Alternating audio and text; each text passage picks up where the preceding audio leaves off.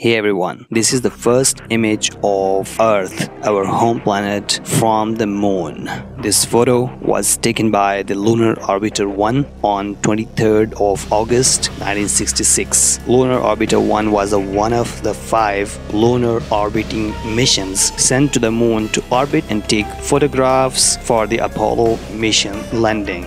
Now you can see the digitally corrected image of similar photograph done by the Lunar Orbiter Image Recovery Project. You can see the other images taken by the Lunar Orbiter 1 in 1966 before the Apollo mission actually landed on the moon.